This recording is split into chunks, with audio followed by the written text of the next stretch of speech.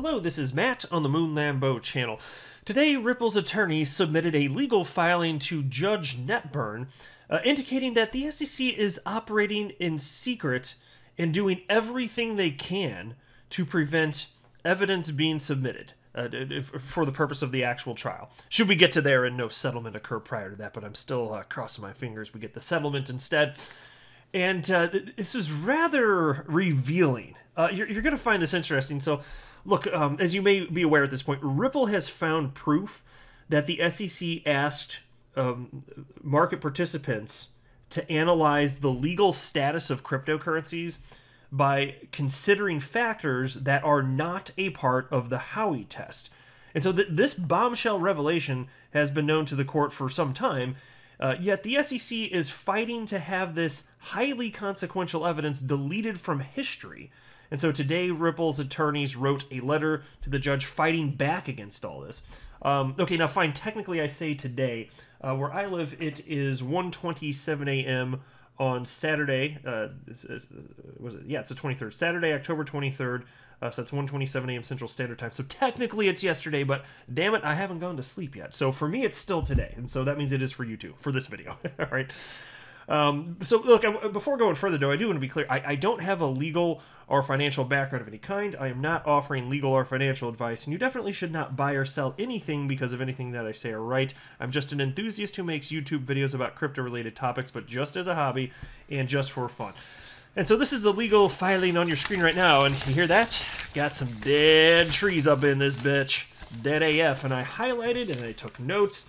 And so what I'm going to do is I'm going to run through the most relevant portions and share with you what Ripple's attorneys had to say, along with my interpretation and thoughts as we go here. And there's a couple parts in here that I hope you stick around for this, because it's very strongly worded, and I think it's going to get the appropriate reaction out of the judge. Now, so as I cited, part of what's being discussed here, it's been known for some time. In fact, the documents in question here, one of which I cited in the intro of this video, these documents, they've actually been ordered to be produced to the judge for in-camera review, and in-camera review just means in-person review, so that the judge is going to get to take a look at these documents. And the reason it even got to this point is because the SEC doesn't want Ripple to have these documents. They don't want this information to get out into the wild. And so the judge said, no, I'm going to take a look at this, and I'll be the one to determine whether or not this information ends up getting produced to Ripple or not. And so that in-camera review, the in-person review, that's already happened. And so now we have this letter, and this is Ripple making their case as to why the information should be produced. And here's a tweet from attorney John Deaton on just that point. These letters are arguments as to why she should, referencing the judge there, she should or shouldn't order them produced to Ripple. She already ordered production for in-camera review and has reviewed them. So she decides, 1, are they privileged? And 2, if privileged, should she overrule the privilege and order production? And so indeed, the SEC is arguing that these are super secret documents that cannot get out. And the judge already knows, so she must have a strong opinion here, but this is basically Ripple's opportunity to try and sway in their favor here. And this is one quote. I'm going to cover this when we get to this part of the document, but it's worth just citing right here at the beginning portion of the video before we even dive into the letter here. This is a quote from Ripple. The fundamental problem with the SEC's approach is that the agency apparently believes that it is entitled to operate in secret. I love that. I love it. And John Deaton shared that on his Twitter right there. And then he writes, that about sums it up, don't you think? I got a kick out of that. Yeah, it pretty well does sum it up here. And so here's what Ripple's attorneys wrote up. Dear Judge Netburn, defendants Bradley Garlinghouse and Christian Larson and Ripple Labs write in response to the SEC's October 15th, 2021 submission of 3 additional documents for in-camera review. As defendant September 28th, 2021 submission made clear, the SEC is withholding probative documentary evidence under the deliberative process privilege, or DPP for short. So that's just all you have to know about that is that's what the SEC is claiming, makes it so that these documents should not ever end up in the hands of Ripple. There's super secret information inside. We're calling privilege here. Ripple shouldn't get it. That's what they're saying when you hear DPP, which again is deliberative process privilege. Defendants asked the court to review these 3 additional documents in camera, again that means in person, because of strong indications that, like other documents that the SEC has resisted producing, they are likely to be highly probative and potentially exculpatory, while the SEC's claims of privilege appear to be dubious. Yeah, no kidding, right? Definitely dubious. The SEC's October 15th, 2021 submission confirms as much. Defendants request that the court order the SEC to produce these 3 additional documents. And so it's basically Ripple just saying, we want these documents. And they know the judge already reviewed. Again, it seems like just an opportunity to sway. And then they write, the overbreadth of the SEC's DPP claims is illustrated by its failure in response to the court's October 7th, 2021 order directing in-camera review of the 3 additional documents to articulate any credible basis for asserting that these 3 documents are pre-decisional or deliberative. Once again, the SEC has wholly failed to identify any specific policy process these or other documents relate to as it must. So again, if the discussions herein and if then these documents were pre-decisional or deliberative, which imagine something that would have come to some sort of policy stance with the SEC. So if it's pre-decisional or pre-deliberative, then they would have potentially a legitimate privilege claim here, and indicating that no, this should not be in the hands of anybody else, and there are reasons for that. And so like that in and of itself, the concept of that existing is not a bad thing. What we're saying here though is there is no pre-decisional or deliberative process that's actually going on here. Period. There isn't. And the SEC hasn't even sufficiently claimed that there has been. And so check this out. This is where it gets really fun. So I'm going to go down to, this is on, so I guess probably the 3rd page here. So I'm reading on my paper. I try to remember to like scroll down so that in case you want to see it on your screen, you can too. But I'm looking on my paper because I highlighted it and I got my chicken scratch here. And it's like a 50-50 toss-up, like with my notes that I write in here, it's like a 50-50 toss-up as to whether or not I'm going to be able to read what the hell I wrote. Because basically my handwriting, like if you were to look at it, you'd just be like, what are these ancient Egyptian hieroglyphs doing on this paper? Like that's what you'd be wondering if you looked at my handwriting. It's not exactly great. And no, I'm not even a doctor, right? But anyway, here, so this is what I wanted to highlight here. So there's 3 documents. I want to start talking about the 3rd one right now. This is the one that's most interesting and relevant, like definitely relevant. The other one should be 2, but this one, it seems so obvious that this is highly relevant. I want to go here. And so Ripple's attorneys wrote the following. The SEC asserts that additional document 3 reflects discussions concerning the SEC staff's communications with third parties regarding transactions in certain digital assets. The SEC has claimed that former Director William Hinman's June 14th, 2018 speech reflected only his personal views and not the views of the SEC, and former Director Hinman has submitted a declaration to that effect. So just pause. I'm assuming you guys know at this point what we're talking about, but when they're referencing the June 14th, 2018 speech that William Hinman gave, former director at the SEC, we're talking about the speech that he gave, which effectively gave Ethereum a free pass. It's like, hey, this doesn't look like a security, and it was, he said it's just his opinion, but it was presented in such a way that it was supposed to be taken as guidance from the SEC itself. That's what actually did end up happening here. And this is why this is so interesting. Check this out. Ripple's attorneys write the following. But this email chain demonstrates that the SEC staff was asking, check this out, the staff was asking market participants to analyze the status of digital assets applying factors that are not part of the Howey test, but rather come directly and uniquely from former Director Hinman's speech. Well, how about that? Well, if the Hinman speech is actually SEC market guidance, that fatally harms the SEC case, as XRP was and is more decentralized than Ethereum. And so XRP fits the Hinman framework better than Ethereum. And so again, if the SEC is saying here that you should look at this framework to determine whether or not, the way you're participating in the ecosystem, your selling of whatever asset is that you're talking about, whether or not that constitutes sale of an unregistered security, and figuring that out, go to old Billy Hinman's speech right here and use that as a framework. Well, if that's the case, then XRP is looking pretty damn good under that framework. Because again, XRP fits it much better than Ethereum. And then the And then the Ripple's attorneys write the following. The SEC contends the documents reveals the internal deliberations of SEC staff, but fails to identify any decision or policy process that was before the commission itself. Indeed, the only decision that the SEC identifies is consideration of whether the SEC should issue a no-action letter, a decision that expressly could not involve the commission because staff no-action letters are issued by the staff of the Division of Corporation Finance. In any event, the SEC is not entitled to withhold facts that it learned or information gathered from third parties merely because it was gathered in the context of considering whether to issue a no-action letter, and the SEC does not appear to have made any effort to segregate factual information from deliberations, further underscoring the gross overbreadth of the SEC's DPP claims in this case. And so the SEC, basically, the SEC was internally debating whether or not to issue a no-action letter for whatever cryptocurrency this third-party market participant was supporting. And so no-action letters do not indicate internal deliberations, which could reasonably be protected as privileged commission communication specifically, because they're part of the Division of Corporation Finance. And so regarding no action letters on top of that, John Deaton cited the following.